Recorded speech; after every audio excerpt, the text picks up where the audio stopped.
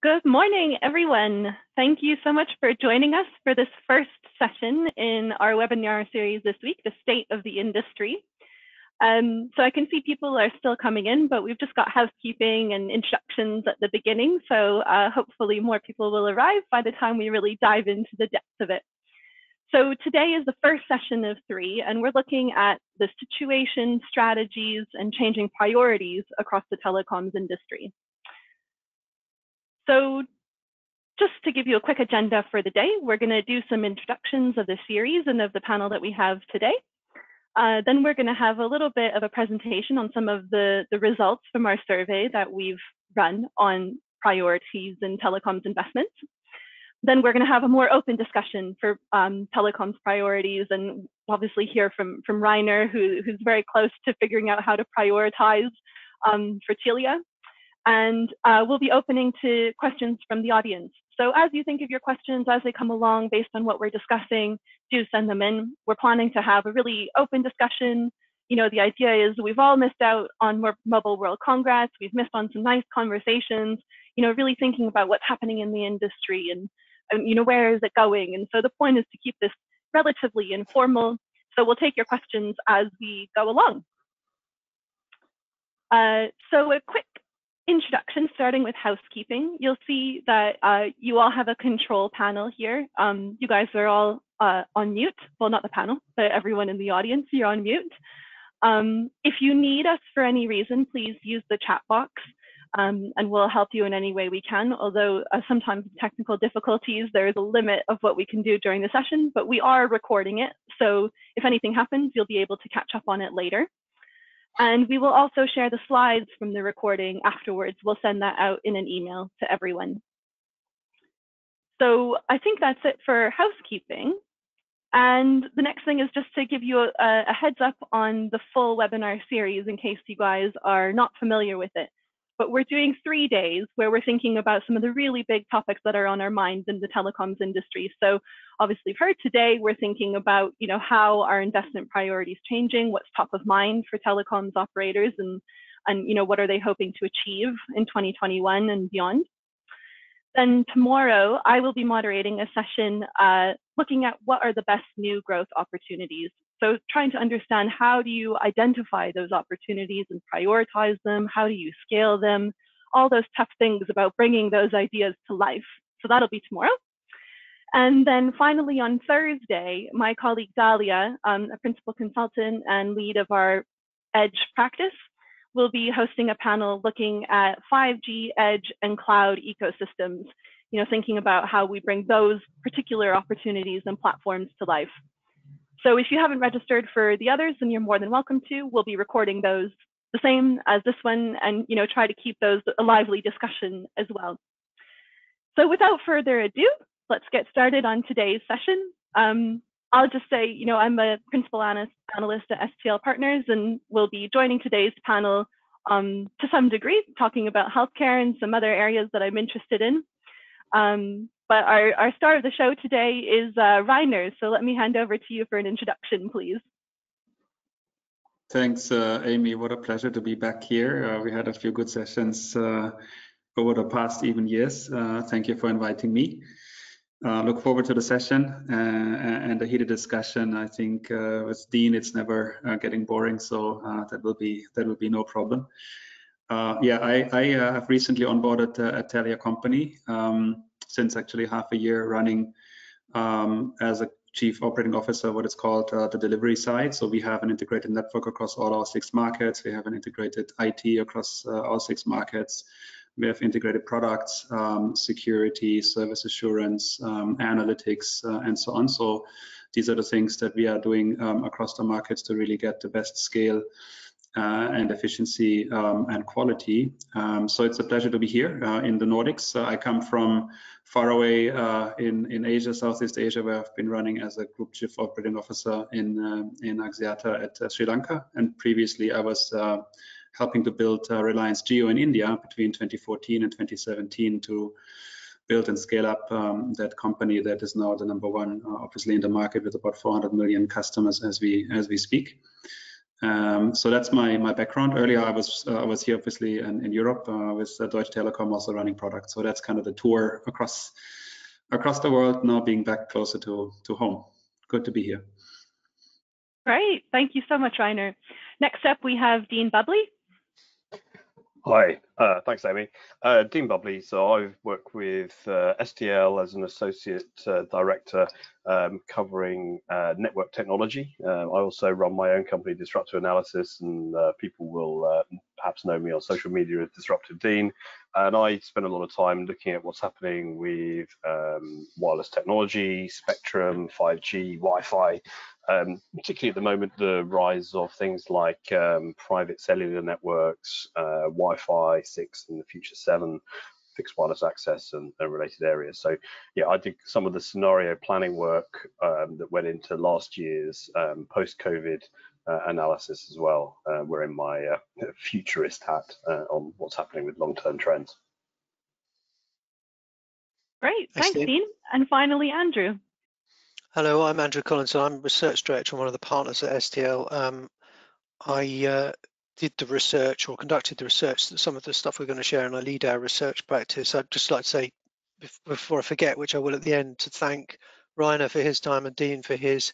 I'm really looking forward to the conversation. What I said to them both, and Amy, is kind of thing I miss about not having Mobile Congress this year, those conversations you have over a coffee, and what do you think, what's the temperature, what's happening, what do you find out, you get, and so we're trying to recreate that with this webinar series, and today's the first one where we've got this great panel, and we're looking at priorities today and changing priorities. But to do that, we're going to need to put that a little bit in perspective, so we'll try and get through that pretty quickly so we can get to the meat of discussion.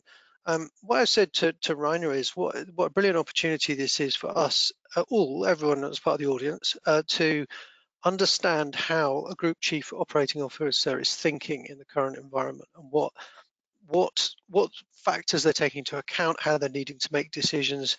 To some extent, how can we help the Rainers of this world make the best decisions they can? How do we need to couch things to them? How do we understand what they're thinking about? And also, there may be some things in here that Rainer's looking at and saying, hey, well, this is interesting, we're on this, but we're not on that. But I don't expect him to say that. He's way too experienced, but you never know. So that's kind of where we're aiming to go. So I'm going to try and bang through a few slides quickly and get to the meat of this, which is about some priorities research we've done, but I'll try and put things in context. So Amy, how do I take control of the presentation? You have control. I think you just click through. Okay, well, let's have a go. I'm not currently... I don't actually have the controls visible to me for some reason, Amy. So I wonder if you could temporarily drive the... Yeah, you'll have to go in the bottom left, but for now, I will do it for you. Thank you very much. So this is a very quick recap of the thing, and I'll just try and see if I've got this right, Amy, if this works. So these are the things we said back in the summer of 2020. So we said, and we'd been saying this from March, to be fair, the COVID pandemic is not a short-term disruption. And oh no, I pressed the wrong button. There you go. That's the risk of allowing the uneducated to take control of the presentation, i.e. me. And we think that was a reasonably good prediction. The next piece is we said that telcos have done some good things, and we think that's still true. They haven't not done good things. They've kept doing good things, a lot of great stuff in terms of supporting customers. And we also said that it would accelerate existing trends, which we call the coordination age, the use of technology and information to make better use of resources fundamentally, or on-demand and connected technologies to do that. And we said 5G spending may be more cautious based on what we could see and what we thought, and that I think has proved true. But one of the things we'll see when we look at the research is that sentiment is changing. Now, the last two things were slightly more questionable, I think, in terms of whether they're real or not. And I think that's part of the meat of the conversation with Rainer. And I think there's grounds for optimism, but there's also grounds for improvement. And one of them here was telcos should focus their needs on their attention on new customer needs. And I think what they've done really well, by and large, is focus on how to migrate the current services to a better platform and to better services for the existing customers. So I think they've done a great job of, for the most part, of making the existing stuff work well. the bit that I think we're pushing and trying to say, hey guys, we think you'd be doing more of, is looking at new needs, because there are a bunch of new needs happening quite quickly, and there are opportunities there for telcos.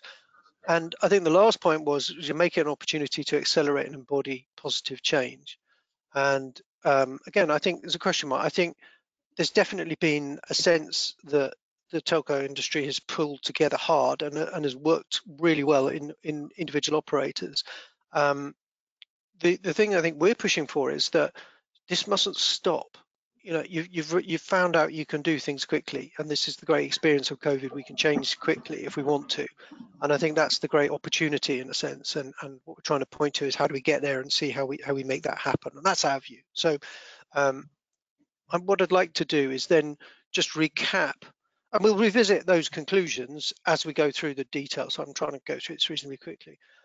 So Dean, what I'll do is I'll set up this chart, and then we'll just talk through the sort of movements that we've seen on. So what we did back in the summer was we created this chart which looked at what we thought were the appropriate axes for scenarios. So on one axis you've got sort of slow time to recovery, so slow time to get treatments out there, vaccines, effective track and trace and so on, to fast on the right hand side.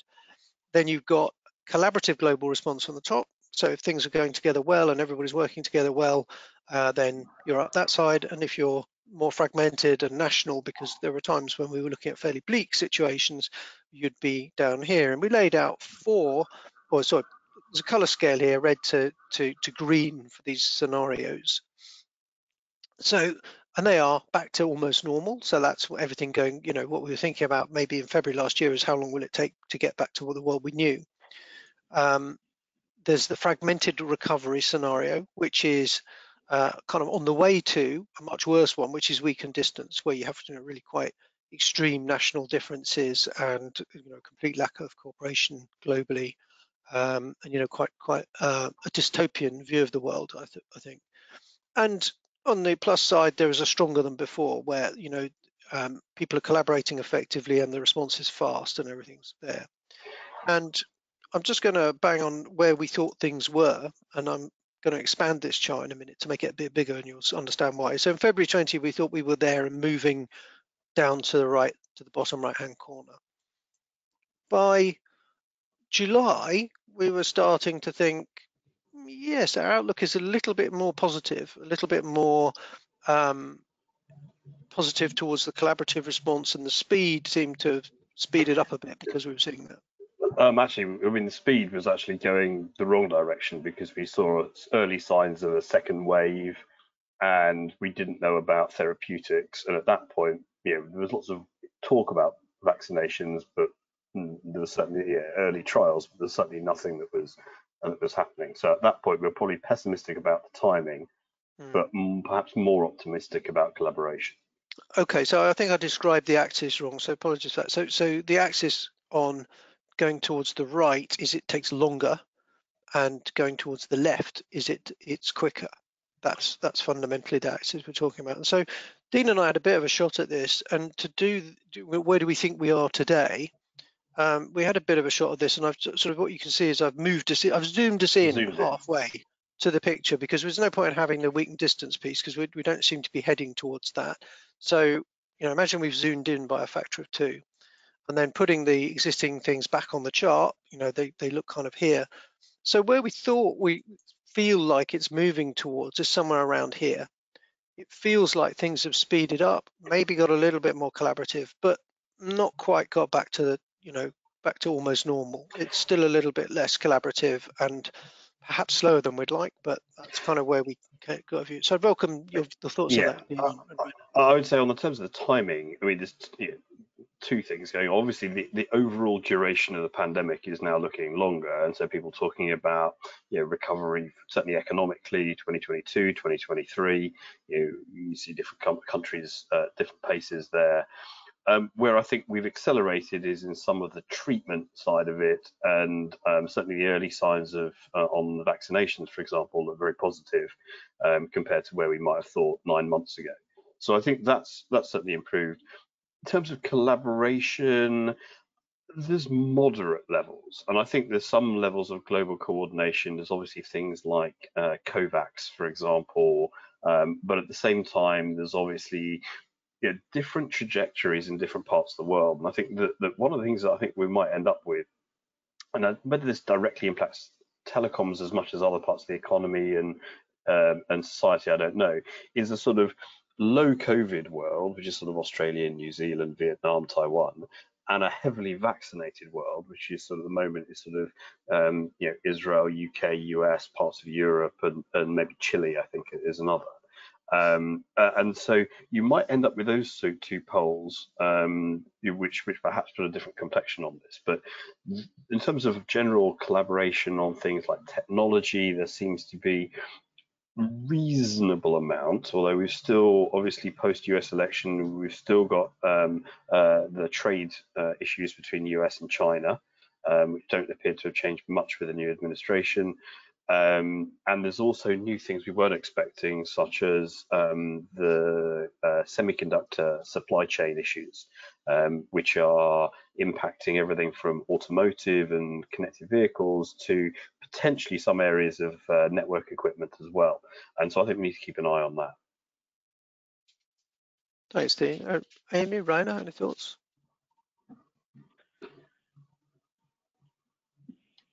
Who's going first?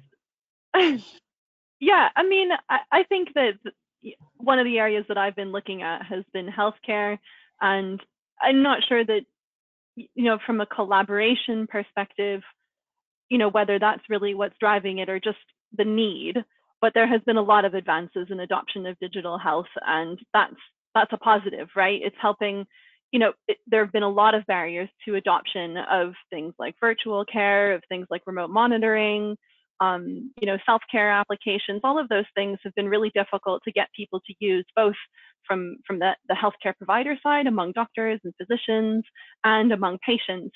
And a lot of those barriers and regulatory barriers have been lowered. And that's going to drastically improve accessibility in emerging markets, and the cost challenges in developed markets.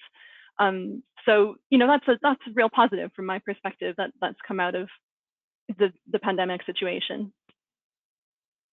Yeah, and then if I look at the industry, not only limited to the telco industry, actually, I think what we are seeing, and this has been a theme in our last discussion as well, is the I would say bifurcation of winners and losers. Those people who are embracing the digital technologies to the advantage of the customers and the internal operations are incrementally stronger coming out of the pandemic, and those people who are slow will lose customers and will lose the competitiveness in the market. So it's, I think, an acceleration of trends that we definitely see in the market, and it is not too late, but it's certainly important for all the players to be mindful of the fact that things like providing a digital and online way of working with the customers, and providing digital and online way of working with the own workforce is a competitive advantage now more than ever before. So I think that's the element I would add to this. So it's a non-linear, I think it's a non-linear development if you look at the players in the marketplace today. That's interesting. Thank you. Well, look, I wanted to get to the consequences of this, but I think the point of this part of the conversation was just to sort of locate our understanding of where we're at, and I think it's good that we're roughly in the same place. And I would just say to the attendees, have conversation. If you have questions, do type them in as we go, and because Amy and I between us will keep an eye on that, and we'll try and respond as we go. So, okay, well, what we did to move things on from our view last summer was to look at some industry research. So I surveyed about, I ended up doing about 144 respondents, and they were a mixture of operators, vendors, and consultants and analysts like us.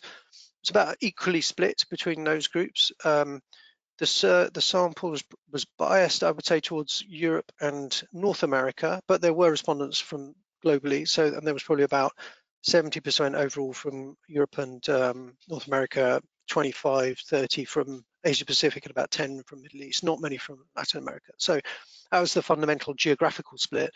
And the seniority was quite good. I mean, most of them were, 48% of the respondents were directors to C-level. About, depending on how you define those things, it can be a bit difficult when you're looking at job descriptions to know. But so it's quite a senior base. And one of the interesting things I would say before I go into any of the results was, compared to May and the survey results I saw then, there were much less differences, much fewer differences between different groups of respondents. The sample size is not really big enough to draw out any main conclusions from that, but just on what people were saying and the general direction of the numbers, I would say there's been a slightly more homogeneous response to things. So what we're looking at are the total numbers, and there are differences regionally, but the differences that we saw are not enormous. This has all gone to a report that we published last week. We called it Ready for the Crunch. The point of the crunch is to say, after the crisis, things are going to change again. And what we're trying to say to folk is, don't just relax. Don't think it's all over, because there's in a way, there's a great opportunity once the crisis comes to an end, because everything changes again, everything accelerates again. And the crunch, in my mind, was a bit like when you're in a car and you've been on a long journey and you've been inching along and inching along and inching along. Then you put on your foot on the pedal and the car goes, and I think that's the thing the industry's got to avoid. It's got to make sure it's ready to move fast and to continue to move fast.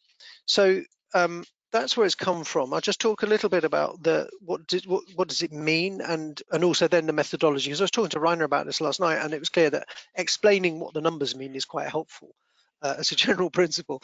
So what you can tell, we think, is like the landscape, and it helps, I think, to give you a picture of what people are thinking. So what you might encounter if you're out in your organization, what do people think or expect may change? What it isn't is a kind of benchmark for investment. You can't say the investment's going to go up or down by this, but you can probably say, well, look, these are the areas that are more likely to get attention, or you're more likely to get a positive reception in on these and less likely in these. So it's more about relative scores and things like that. And obviously there's the message from our sponsor, which in this case is me, which is, if you want to know more about it, come and talk to us. So that's the advert over. So what was the approach we took? We said, this is fundamentally the question: what do you think are the most likely changes to telco activities or investments in the following areas in 2021 compared to 2020? So it's quite a broad question. And so don't answer the ones you don't take a view on. I also asked some questions about, do you think this is an area you know a lot about? But actually people were pretty self-selecting. They only really answered ones they knew about. And then to make the results quick to consume in this format, in the research we go into a lot more depth and looking at how many voted for each sort of type, we've scored them. So we said for the people who said, let's say 5G is going to get a major acceleration, budget lift or launch, we've given them 2 points. If they said it was a major delay or budget cut, we've given them -2 points. So and if they said no change likely, we give them 0. So what we're trying to get is a sentiment score that says roughly, where do you see this in relation to your expectations. So this is the results, and that's the link there to the survey. The previous link was to the report. So first point, and I don't really want to dwell too much on this, but in a way this is obvious, but it was remarkable how much it was true, was how much confidence is returning to the industry between May 2020 and January 21. Because when I started to look at the results, I was thinking, oh my God, what is this telling me? It's just, and really fundamentally, it was just telling me everybody's starting to feel more optimistic, and which is natural. It's understandable. We're at a stage, we painted out the scenarios. We said things are starting to look better, and if you're in the UK, it's full of people planning a party, right, basically for when lockdown lifts. And I think what that was making me feel is that there's a danger of a kind of relaxation. I don't mean you shouldn't party, by all means party, by all means enjoy the freedoms that you recover. But I think from a commercial perspective, going back to this crunch point, is to say, look, things are going to speed up, things are going to keep changing. Don't relax your attention as party, but make sure you keep changing. But again, I'm showing this because it features in the results. You'll see that everything's improved, or pretty much everything. It's increased in priority. So it's about, or how people rated that priority, the sentiment of it. So it's about keeping that in mind and saying it's really about the relative dimensions between the scores that you see. So I'm now going to... Andrew, I'd say it's probably worth also just sort of highlighting, you're mentioning recency bias. There's all sorts of cognitive biases around familiarity, around knowledge and understanding. Yeah, it's a sort of, it comes to, it's a bit like the sort of Kahneman type thinking fast and slow behavioral and cognitive effects, which are overlaid onto the detailed analytical landscape. I think that's true, and that to some extent is always true of research and insight into anything. You have to try and think of the one that seemed to me the strongest in this one was recency. So in May we were thinking, oh my God, the world, not quite the world is going to end, but we had a very bleak outlook, and now we have a more optimistic outlook. And we probably weren't as right as we thought we were in May, as our scenario shows, and we're probably not as right as we think we are now. So I think that's the other kind of thing in here, is to say there's no certainty in this, but what this is about sentiment and how people are thinking and feeling as far as we see it. So I'm going to get into the meat now, hopefully. So this chart, just to describe it, is the top 10 scores. So, and the top scores are, as I described, that weighting mechanism. Transformation programs came out top, digital health second. I'm not going to read them all out. You guys can all read, and I'm not going to offend you with that sensibility. But what we're looking at here is we asked about 40 different areas. So these are the top 10. And I realize 10 is quite a lot to look at, but you know, what I'd like to do is just discuss this list with the panel now and just say, okay, what do we see here? And just to open that, one of the conversations I started with Rainer yesterday when we were looking at this is, transformation is back in town. And my view on this, looking at the research, which was actually quite, in a way, I think similar to yours when we talked yesterday, was that the idea of transformation is changing. So if you asked someone 5 years ago, transformation was about a technological change. We'll stick some new, shiny bits or software or whatever into this part of the network, and that's transformation. We're going to use this new software, and we're going to go this route or that route. What I think, reading the results, reading into research, and what I generally pick up, and again, this is about temperature, is that what people mean is something different. It's about changing the way the business works, and that people want the business to change. And this is true geographically and at different levels. Everybody wants the business to change the way it works. That's what it seemed to me. But Rainer, I'll pass it to you, because you said some really interesting things about this yesterday. Yes, I was, thanks, Andrew. So I was quite, I was quite interested to see the transformation as such to be on the top spot here in terms of the new research. And I think it really supports the hypothesis I formulated earlier, which is to say that, has the pandemic really changed the priorities, or has it just accelerated the inevitable change that is ahead? I think there can be a view which I have is more the latter, which means that things accelerate for good or bad, and it's about creating the future maybe in a faster way than we have thought. And that's why I think having a transformation program, it's a broad term, but having a transformation program to help accelerate change in an organized and sustainable way does make a lot of sense, especially now. We can say this from a Telia company perspective. We have communicated our strategy just in our Capital Markets Day end of January recently, and certainly at the heart of what we are saying is there's a number of changes. We come to that around customer experience, around digital operations, lean and efficiency, which all require a muscle and a continuous, transformation. This is far more than a one-off. This is far more than a cost-cutting exercise. This is also something that in reality will not go away. So what we are basically seeing, I think, and again, true maybe beyond telco industry, is that change will become the new norm. So we as companies have to be getting ready for a continuous change, for a continuous improvement, and that requires a different way of operating. That requires a different way of, faster experimentation, learning, implementing change and continuously doing so, rather than looking at this as a program which starts and then which stops and then we are basically arrived. So there is no point of arrival in the sense. So for me, this kind of a change to become the new norm being reflected here in this in the survey kind of makes a lot of sense, Andrew. And of course, underneath the change, then you can discuss what are the priorities that we have to change. Is it around customer experience? Is it around the way how we operate? Is it the way how we are running business models? Is it maybe new innovation areas? So all these things are coming, so to speak, underneath, and there may be different priorities different companies have, but I think the commonality is that the need for change and the need to implement a resilience in our companies going forward as the new norm. I think thank you, Ron. A word you used yesterday, which I thought was really interesting, captured what I was saying a bit better, which was holistic.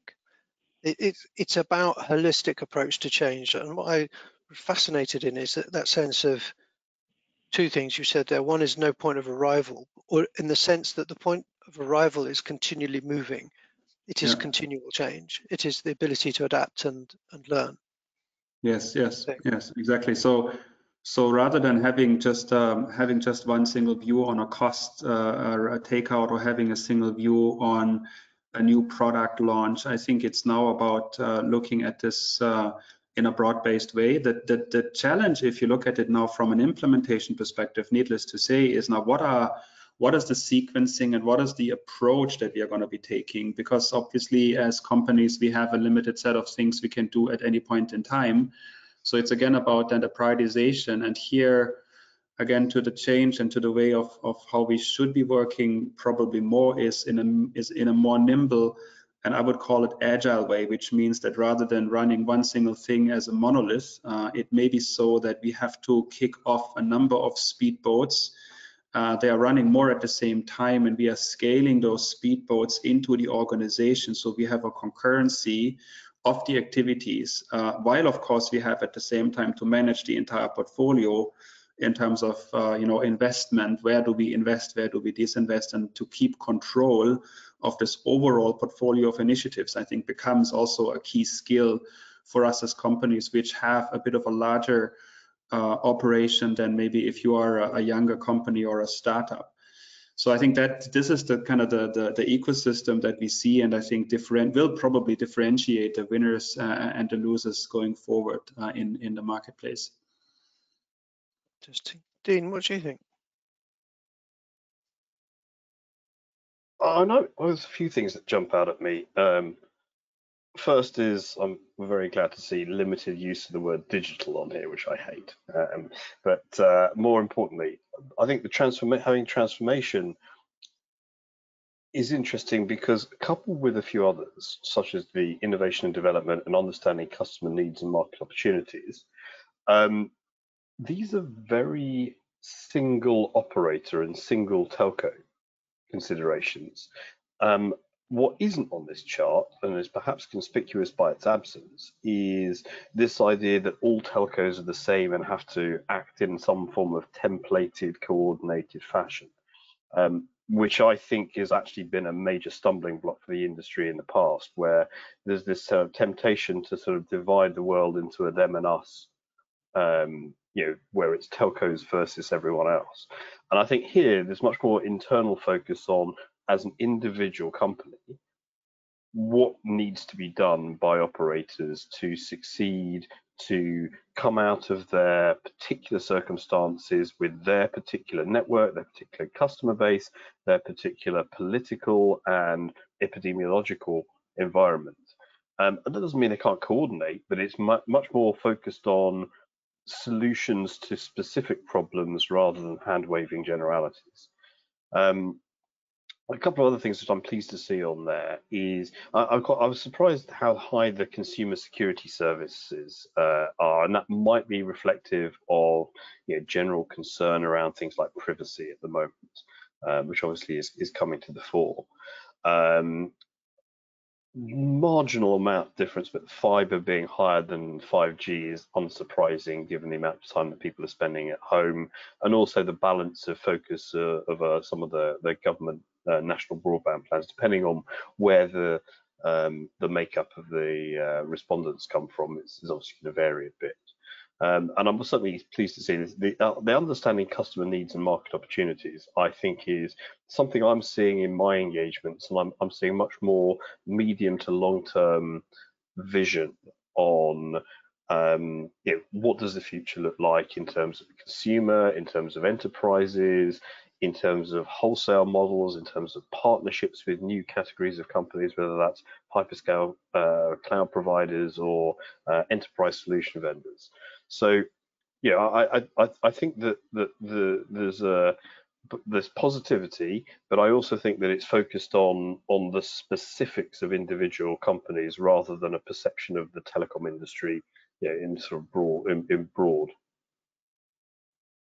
Yeah, if I may add to this, Dina, I agree, and I'm not sure whether this has been a question, Andrew, that was asked or not, but I think there is an element of the individual program, and there's an element of wider shifts and changes, and certainly one change that I see more pronounced than ever is what you could call kind of a decomposition or a modularization of elements which relate to now also the IT side of our industry rather than the network side of our industry to be more and more de facto standardized through APIs, so that we can actually start to work with our partners or even across different industry players on the telco side much more flexible than ever before. So plugging together components, whether open source or not, through through APIs such as the TM Forum standards initiative, which we are quite in favor of, is a bit newer, not completely new, a bit newer, and I think helps us to be, in the sense of what I was trying to say, more flexible and more nimble and faster in service creation, service composition testing, and also scaling innovation rather than only doing it ourselves with partners.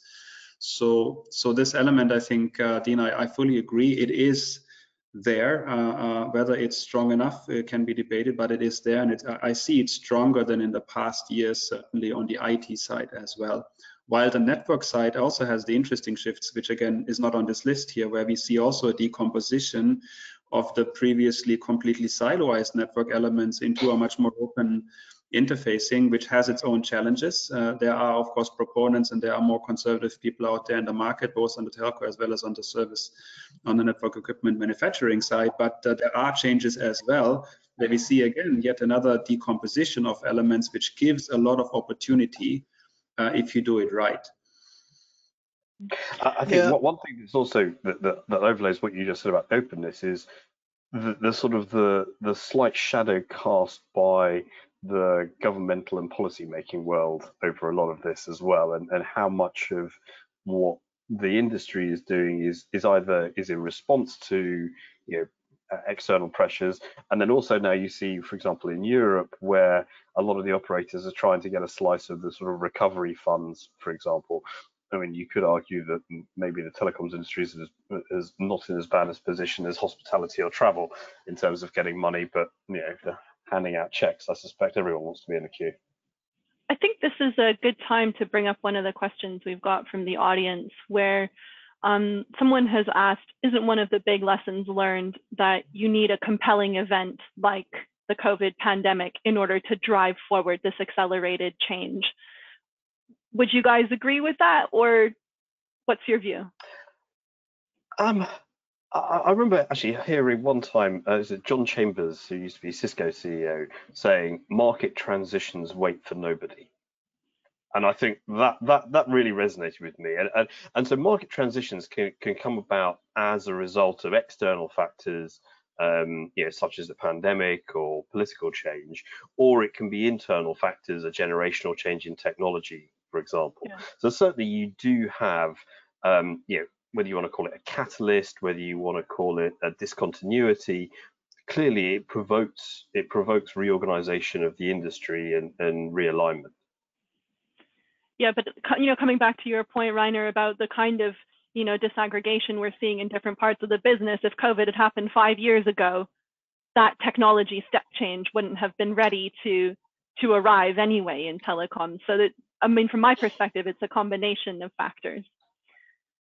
Yeah, I think the question is in line with what I was indicating before, that I think the event, and there will be other such events coming in the future, in what hopefully not as bad as we see it now, but catalysts that are accelerating trends. Like I said, I don't think it's actually changing that much what the direction would have been anyways. It's just compressing changes that would have happened maybe in 5 years into 1 year. If you look at the online capabilities that I think some of the telcos don't really embrace enough. If you look at the online penetration, if you look at the online acquisition, the customer care through self-care applications, all these things are so obvious that we need to have them. But in terms of the prominence of the investments and also the quality of how we are now serving, it's now a different world than 12, 24 months ago. On the internal operation as well, in terms of how are people working, what is the flexibility in terms of the workforce, what are the tools and the processes, what is the level of automation, all of these things would have to happen anyways, but they're just now so much compressed in a positive way, which gives us better quality to the customers, but also a better cost base to reinvest into the future, such as 5G, which I think is another point, Andrew, that you may be coming to, which has come up in Europe a lot higher now in the research as compared to half a year ago or a year ago. Yeah, I mean, sorry, I just want to pick up on something. We'll talk about some of the things you mentioned, Rainer, in a minute about the APIs and the cloud stuff, because they're in the list. They're just, I think the perception I had was people felt they weren't going to accelerate. They had already accelerated. So they were still going forward, and they were going forward more positively, but these were the ones on the top. So it's not they've been neglected, it's just an order question. Sorry, Amy, cut across you. Yeah, it was just before we moved on to the next topic, I wanted to kind of circle back to that transformation subject that we were talking about before, and that, the sort of holistic transformation, and that, we're moving, it's thinking about how to do this at a higher level across many different parts of the organization towards an ongoing goal. And, if we look at the digital health solutions, which the industry is, second highest after transformation solutions, I think that different mindset about what transformation is will really help to make a successful play for those that are looking at the healthcare market, because everyone, every industry is going through that change of mindset of what transformation means for them and what they are trying to achieve. And so I think that combination of thinking differently about what transformation is, really prioritizing, understanding what the customer needs is, what are they trying to achieve in the way that they're operating. They don't want necessarily just a point solution that they can monitor a patient. They want something that's going to, transform the whole patient journey or the whole workflow journey. And so I think that telcos changing the way they think will help to understand better the needs of the different industries that they might be seeking to build business in. Yeah, and the complementing aspect, Amy, if you wish, is looking at the other way around from the consumer or the enterprise towards who would be the partner that I choose for my service. If I look at health, or if I look at ICT services, such as in the security space, as also is here on the list, what we see at least is that there is a certain element of trust and a certain element of stability and continuity and quality and even service, which becomes ever more important. So if I choose a healthcare provider in terms of digital health, if I choose my ICT provider for my security service in combination maybe with connectivity and data center services, whom am I turning to? And we see there is an element of reinforcing, I think, a quality level and a player that has a certain presence in the market and a certain brand and service, promise that is fulfilled more than ever before. And that obviously is helpful for people that have a certain market presence today. We see also that those players, and as Telia company, we are certainly playing in this domain, having an integrated portfolio of core services that can be with own service creation or can be through partners, and providing this portfolio to the customer is an incremental value rather than having only the option to cherry pick, which obviously always is the case as well. So especially on the digital health, obviously there are point solutions, many of them from very innovative companies, but we do see there is also a point of providing an integrated suite, which then has different devices which are measuring different important signals from my health or from the elderly person's health, aggregating them into an integrated application and providing that to the patient as well as to the doctor if the patient wishes to do so. So this is, for example, one specific area we also as Telia company we are invested in, and maybe tomorrow if you talk to Annette, she will be able to give you a lot more detail on this health service portfolio, which I agree as an area is highly on the agenda, and might be coming as a bit of a surprise that as a telecommunication provider we'd be playing in this field, but it comes back to the level of trust and the level of being there in the local market, also with local regulation, may be an argument for choosing a telco rather than just a point solution. Yeah, 100%. Thank you. I think to move us onto there's a couple more slides that are worth having a quick look at because they cover more points. So this chart is one that shows the changes. So remember, it kind of added up the scores. Well, there were some questions. Some of the questions changed, but these are the ones that I was able to compare from the questions we asked in May and the questions we asked in January. And so what you can see at the top of that list is 5G absolutely exploded in terms of prioritization. Now, I think part of the reason for that is, well, two things I'd draw attention. One is the way I asked the question included tests and pilots and launches, whereas before it just talked about investment uplift. So I think it was slightly easier to answer the question. So that probably favored 5G and some of the other things on this list. But having said that, the scale of the movement is so confident and so positive that it's not a sort of question artifact. It is a clear change. I think the other thing that's really interesting here is age, how age has come up on this list of the other things, where 5G recruitment and sustainability were actually net negative in May. So the net sentiment was, well, it's probably going to stay the same, if not go down in May. And now people are saying, no, we need to get back on these agendas. And so recruitment, and I suppose the recruitment and sustainability, not so much of a surprise, because clearly, you can't stop recruiting forever. And typically when you have market shocks, you stop and then you start again. And that's kind of what we're seeing some of. And sustainability, I think, is because of the changing agenda. The COVID crisis has forced people to think about actually, what bad things can happen. These sort of large shocks and large changes are a part of the world we see, and therefore that's come back on the agenda. But I'm opening it back to you guys to say, when you look at this list, what do you think? What do you think about the 5G number? Oh, the other thing I should add to that is, as Rainer pointed out, I think a large part of that comes from Europe. Again, the sample's not quite big enough to be absolutely certain, but it's quite a big sample of people who are very educated, very informed, is the way I would look at it. So while the sample size is not huge, the level of the change in it was quite significant, I think. And I feel that Europe is starting to be more positive about 5G, but I'm not sure how much. And I'm not sure that there's a little bit of doubt around the business case, and that yes, but we can see it's really important when we've got back into the yes, we can see consumers important, yes, we can see providing coverage and stuff is important, but I'm not quite sure about the business case yet. That's sort of generally the feeling I got from it. So apologies for being a bit vague about loose about that, but I welcome your views, Dean, Amy, Rainer. What do you think?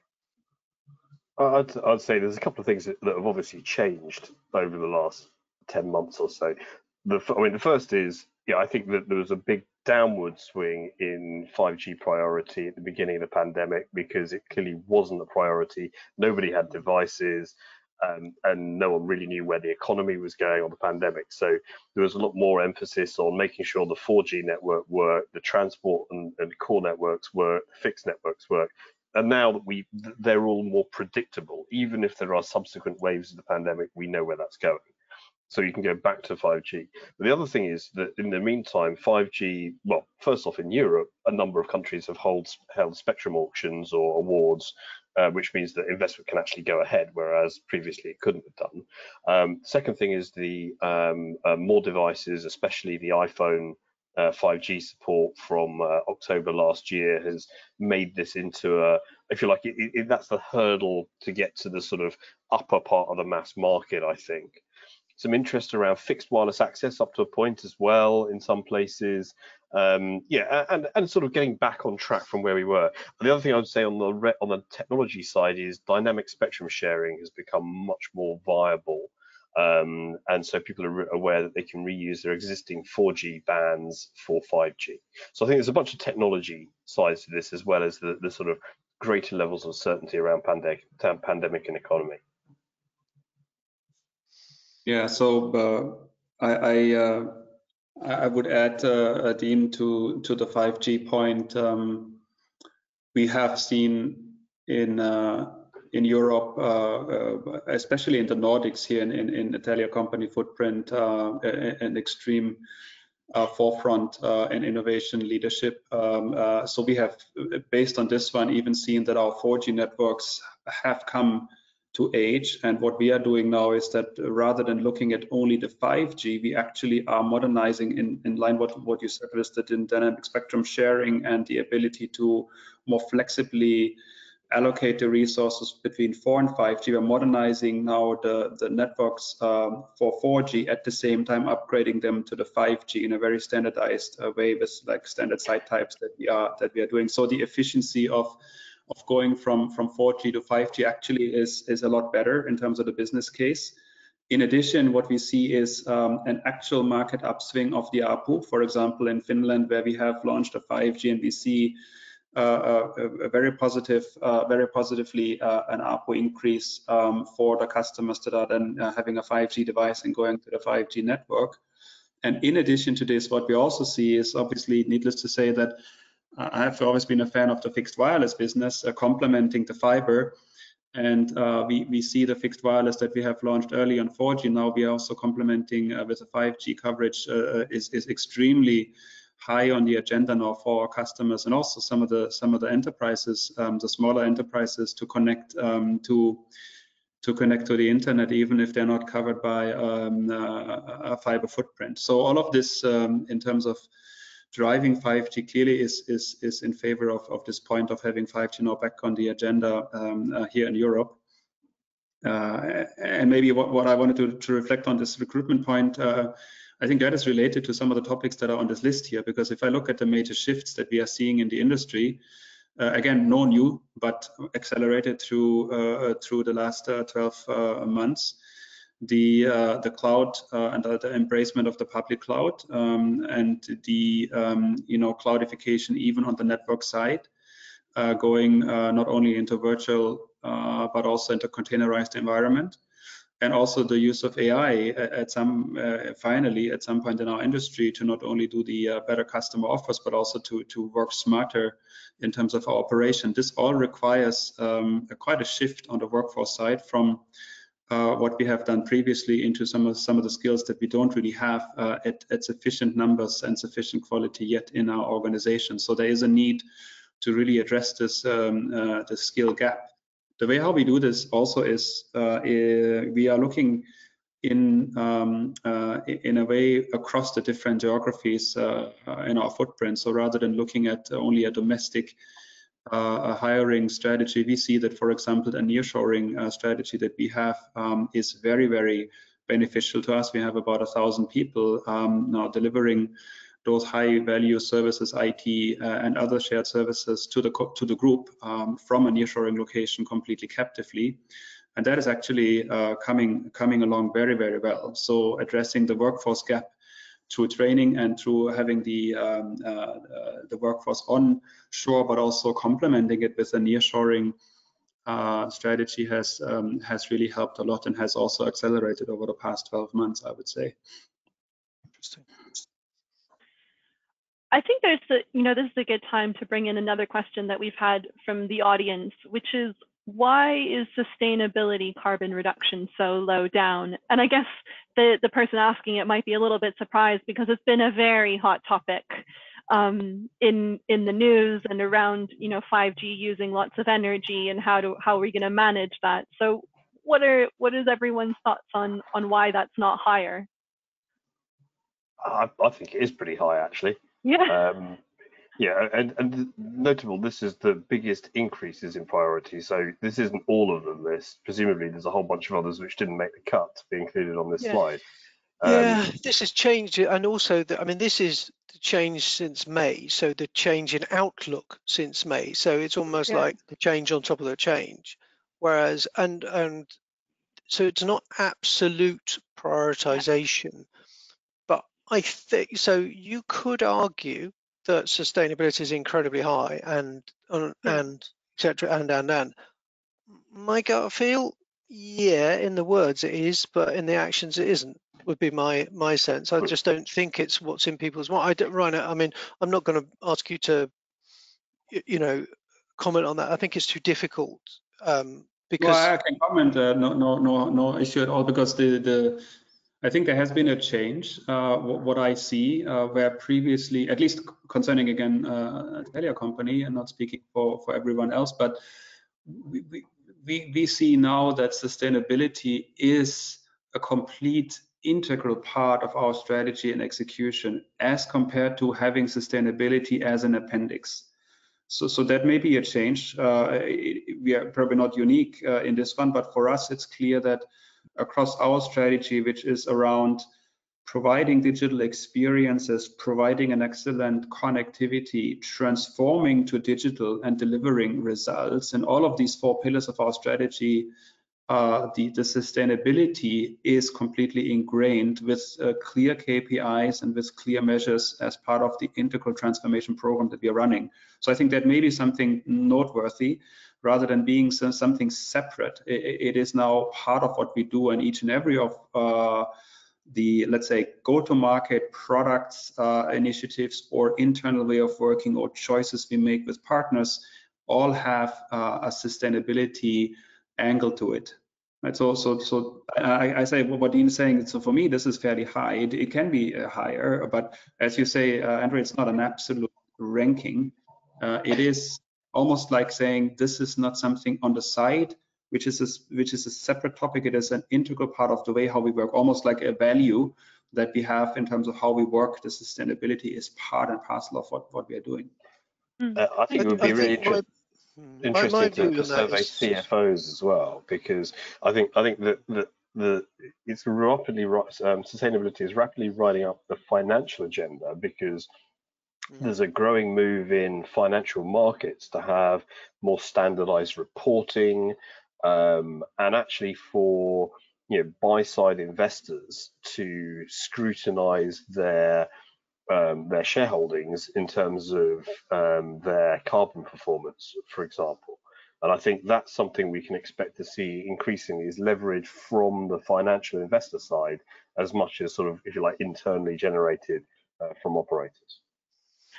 I just want to give everyone a heads up. We've got 2 minutes left, so we're going to need to wrap up soon. So maybe we'll start getting our final comments in. And I'll just start with a quick one by saying that the one that we haven't talked about on this list is Telco Edge, which I remember when we first did this survey, we were thinking, oh, like no one's really, this way or that way on Edge, even though we knew it was a topic that people were interested in. They didn't really have an opinion. So it's interesting to see that it's come up the list a lot. And I won't pretend to be the expert here. I'll just say that join us on Thursday and you'll find out why it's gone up.